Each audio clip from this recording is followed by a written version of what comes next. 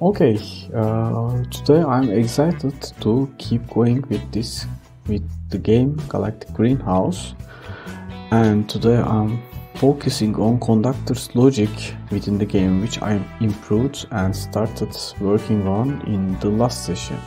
And the last time I didn't quite finish to figure out how the conductors should behave in different scenarios, like when they are placed between plant areas or whether the fan is on or off. I didn't really dive into those details, so today I'm ready to pick up where I left off and keep working on the conductor logic. Let's get started and see how far we can get today.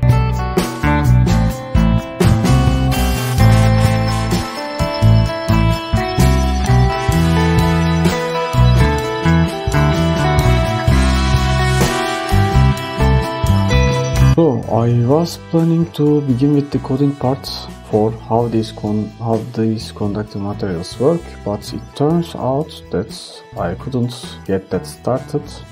Instead, I ended up working on how these conductor insulator materials look like, picking out of colors for them. I want to switch up these colors based on what kind of material we are dealing with, and I thought of using tweening to make the colors change to look smooth, but there seems to be a problem with the tweening and I need to sort that out first. Once that's done, I will get back to the coding part again.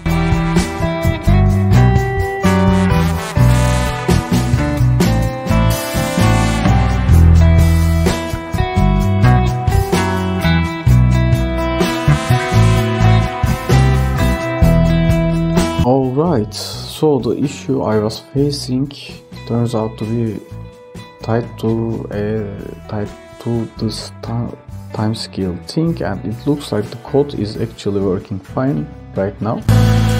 I was working with a timescale of 6, and I wasn't seeing the effects that I wanted, but after some tweaking, it's looking good now. I have added some basic stuff for handling conductors and insulators, choosing which is why. I know this approach isn't perfect, especially it doesn't deal with the fans yet, but it's good enough to help me make a level or two more. When it's time to bring fans into the logic, I will have to update the logic to handle them too. So let's see what else I can do for today.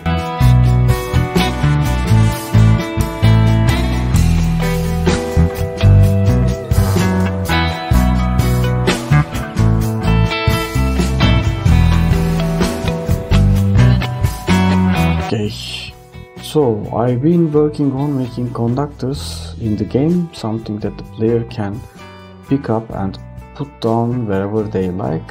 It's a kind of how you can move a pot around. I've been trying to get this to work so that the player can grab a conductor off the ground and place it wherever they want to see what happens.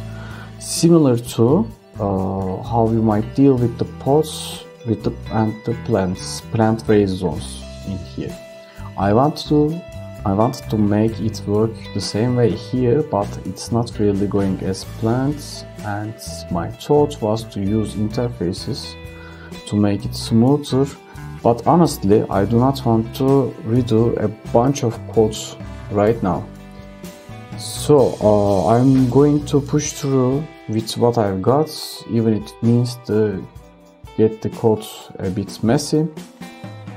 And that's it for now. I'm hoping to tackle this effect in the next session. See you later then. Bye.